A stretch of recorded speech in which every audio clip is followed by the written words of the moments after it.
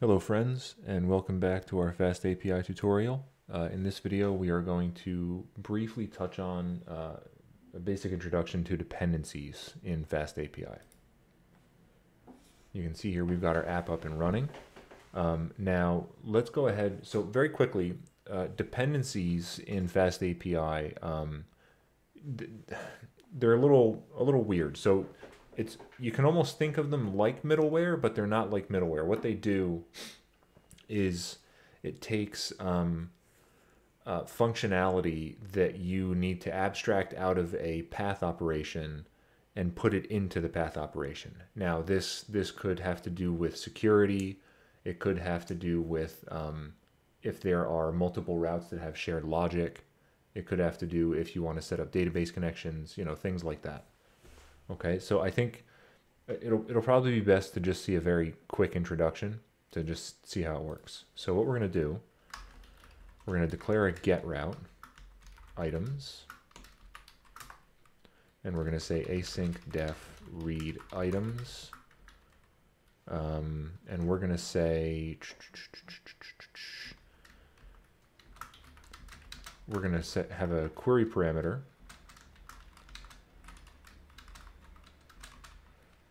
and so what we're doing right here is we're passing in a query string, and then we're passing in pagination parameters like skip and limit. Okay, and then we will just return Q is going to be Q, skip is going to be skip, and limit is limit.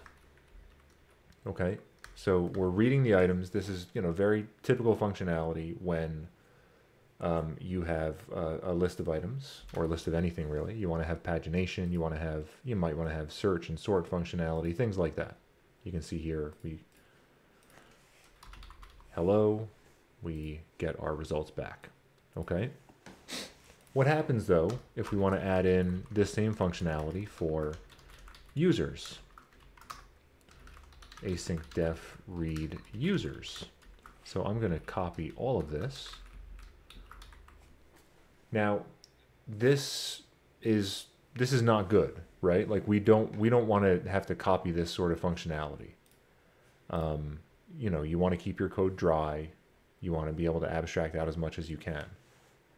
So what we can do is we can actually take this and we can create a separate, kind of like a helper function, async def common parameters, and it can be async, it can be regular, synchronous. It doesn't, for this specific thing, it doesn't really matter. I'll touch on that in a minute. So now what we're going to do, let's take all of this and put it up here. Okay. Now what we're going to have to do, we're going to have to say, we'll say commons is going to be a dictionary, because this returns a dictionary. And we're going to say it depends on common parameters. Okay, and we will return commons. So we're going to do the same thing down here. Now you'll notice we have to import depends. So let's go up here. From FastAPI, import depends, restructure, there we go. Okay, now what this is doing is this is going to take our common parameters that are up here. FastAPI will recognize that we need to add that these are query parameters. So this is what's really cool about this. We can use dependency injection to get the same functionality. You see, it's the exact same thing it was before. We hit execute and we get hello, skip is 0, limit is 100. So we get the exact same functionality we got before, but we were able to abstract the point of kind of grabbing this sort of stuff out of the two individual methods and create one common method that actually holds all this information. Okay, that's kind of it for now. This is a very, very basic intro. notice what it does. We had, in this situation, we had common functionality that we wanted to share across across two methods. So now we can just, you can see what I mean, where it's almost like middleware. It's kind of like class inheritance, if you will. You have a base class, and the derived classes inherit from the base class, if you want to think about it like that. But that's generally how it goes. Like I said, you can declare these as async functions or regular functions. That doesn't really matter. FastAPI will be able to figure out how to handle it. That's one of the nice things about FastAPI. And the only real other thing that is worth bringing up at this stage is just discussing the flexibility of these things. So you can see here we're abstracting this functionality out from these two common methods right here, putting it into common parameters.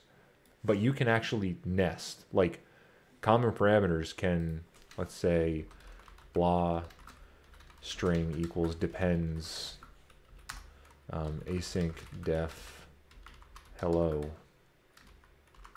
return world.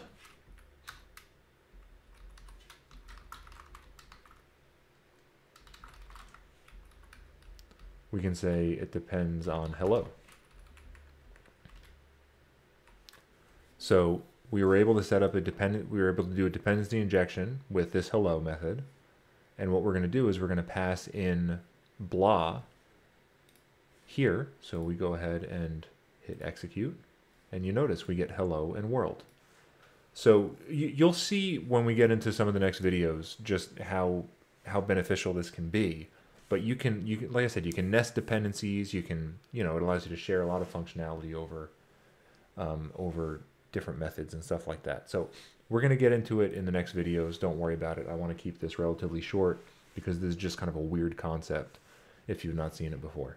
Okay, I'll see you in the next video.